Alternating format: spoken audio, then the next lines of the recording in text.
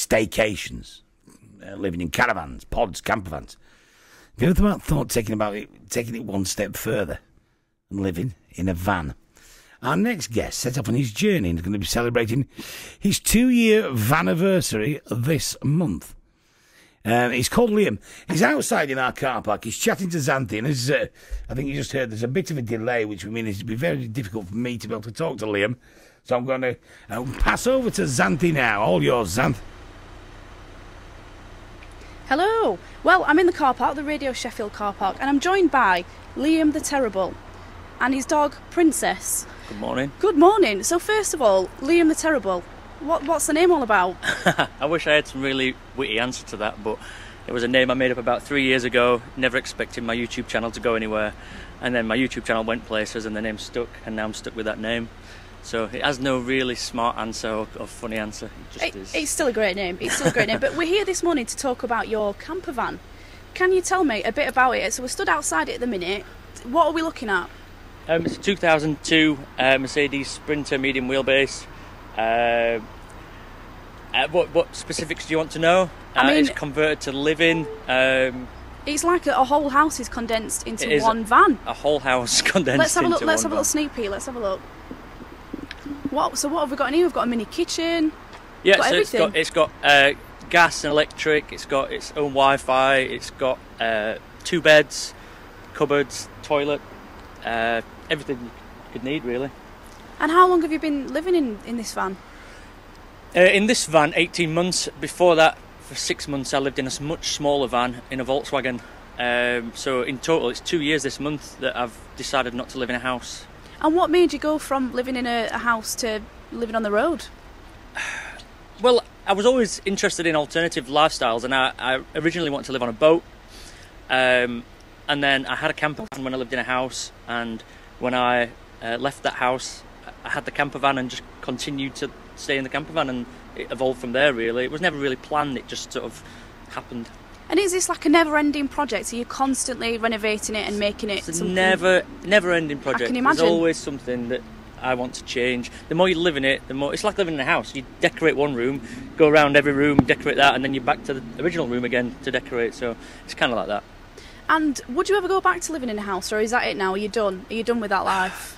I would go back into living into a house tomorrow if the situation needed me to do that. But whilst I can live a bit more free, I don't see why I would. And what is it that you love so much? What is it about living on the road that keeps you in your van rather than staying in a house? Well, I mean, the sort of lockdown situation that we just had was the best example of what I can give. Once the lockdown happened, I just went to the Peak District and sat there for 2 months.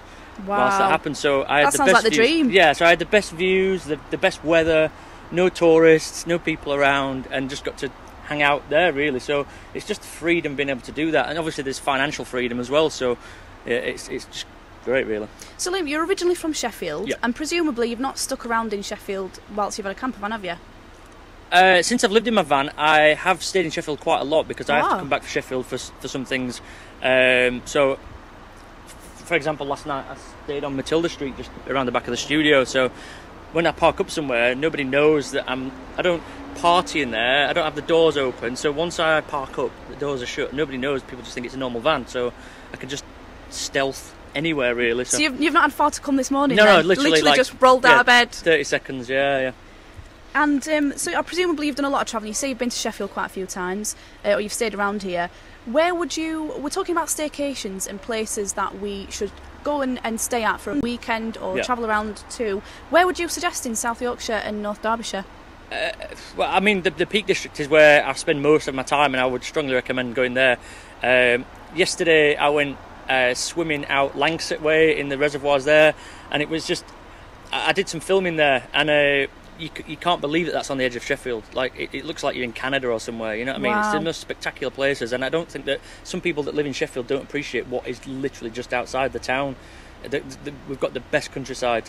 It's amazing. So for you, your top place to stay? I would go to the Peak District, absolutely. Yeah. Any specific part? Any one place that you'd suggest? I'm usually around the Castleton area and the Hope Valley area. Okay. Well, that sounds fantastic. Well, thank you so much for coming to visit us this morning. No and Toby, problem. that's another place you can add to your list. Castleton, maybe. Let's get there. Let's get down to some St Mines and buy some St John's. That sounds fantastic. I'm really interested in that.